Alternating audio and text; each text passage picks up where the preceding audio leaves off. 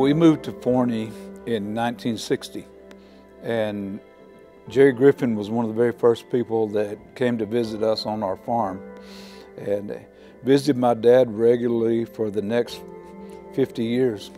And Brother Jerry was my pastor there for 30 years. And in 1962, I had the privilege to be baptized by Brother Jerry. So it's a pretty strong connection. Miss Helen was my 6th grade English teacher. There were several of us that became very good writers and were very good with English. I just remember Miss Griffin was one of the most dedicated people at what she did, and you could tell even as a 6th grader who didn't have a long attention span. And we have seen the leadership in this school district be just as dedicated as the Griffins. And for them to provide this type of facility for education for the students is amazing to me. This is coming from somebody that never went to an air-conditioned classroom until the 11th grade, and we had one air-conditioned typing room back then. So to see all this, how magnificent it is, all the opportunities that are available for the students, it just is, it warms my heart to see this, and it makes me think that there's a bright future ahead for our education here in Forney.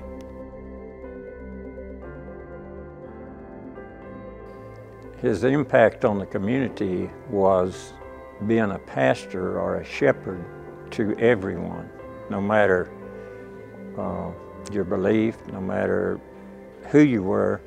Brother Jerry was that person that would be there in time of need.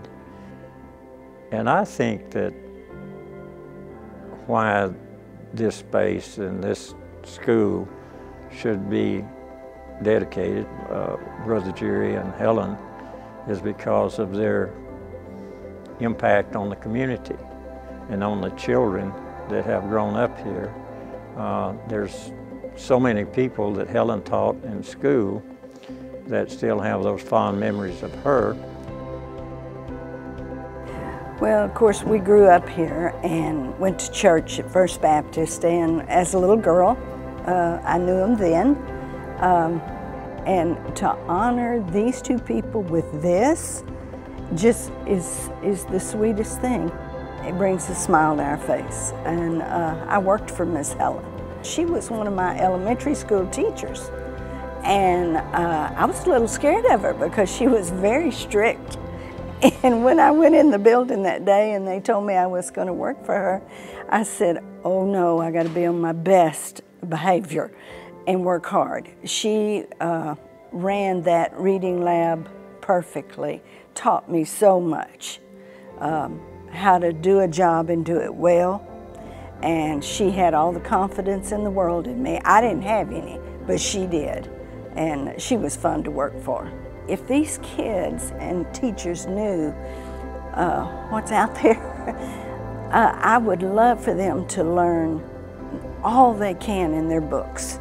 All they can, science and math and reading and spelling. I loved it.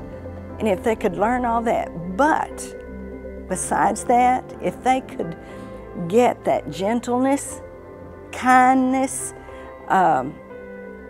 soft-spoken, humble, and when they walked out of here, and to take it from a song, what a wonderful world it would be.